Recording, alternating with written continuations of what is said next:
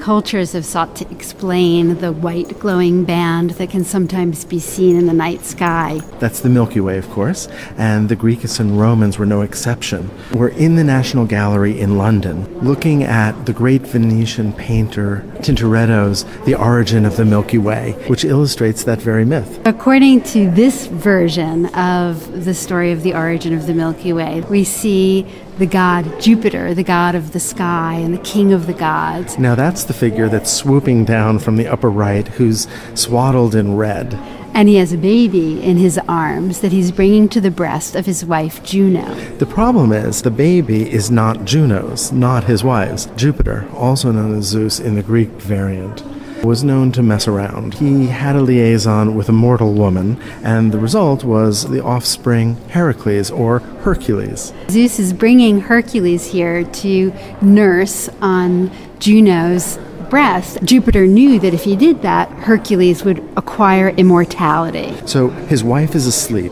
If he can get his baby by another woman to suckle at her breast, the baby acquires immortality, a good thing, but it's pretty sneaky. When this happens, Juno naturally wakes up and pushes the baby from her breast, and milk spurts from her breasts, both up and down. The milk that spurts up is, in the myth, the origin of the Milky Way. And in fact, the word for galaxy derives from the Greek word for milk. And the milk that spurts down creates the lovely white lilies that we all know and love. If we look at the painting by Tintoretto, we can actually see the milk spurting up in these sharp diagonal lines, each ending with brilliant sparkle of a star. And we can see from her other breast the milk spurting down, but here we don't see the lilies. And the reason is we believe that this canvas was actually cut down. Lilies were originally there, but are no longer present. And in typical fashion for Venetian painting in the 16th century, we have a sense of movement, of diagonal lines, of foreshortening,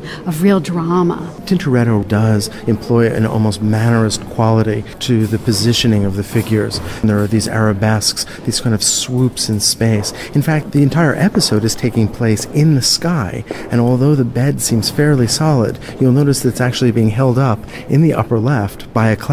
You can see the clouds on the bottom, too, holding up the bed. The body of Juno is especially complex and mannerist in its pose. Look at how she leans down but moves her upper body and her face up, as though she's moving in opposite directions at the same time. These movements, these arabesques, are highlighted by the four angels, or the four putti, that are seen here as well. They're holding various attributes. You can see one of them holding a torch and an arrow, another chains, a net, and a bow.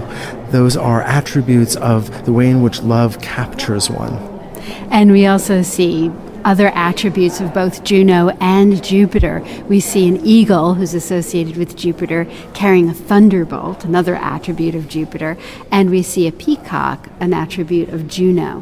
What is most startling to me in this painting is its vivid colors. The painting just glows. And that's what Venetian painting was known for, vivid, intense coloration. But also the way in which the more subtle tones, for instance, of Juno's body really creates a beautiful sense of the turn of the flesh. Look at her thighs, there's that foreshortening as that knee comes towards us, but there's such a kind of subtle modulation of light and shadow in that chiaroscuro. It really feels as if that flesh has elasticity. My favorite passage is the angel just below Juno's head.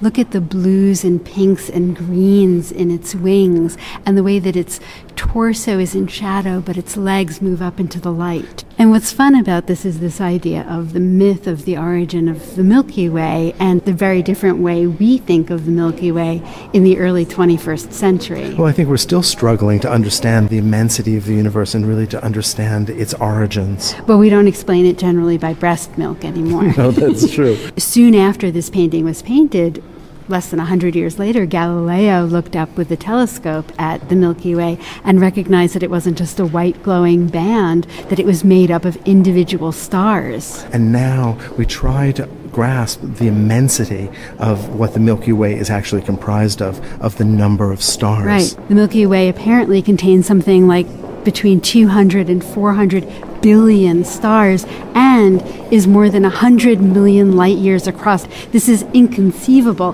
I think I like the myth with the breast milk a little better. I'm not sure which seems more miraculous, the story of Juno and Jupiter or the science behind our contemporary understanding.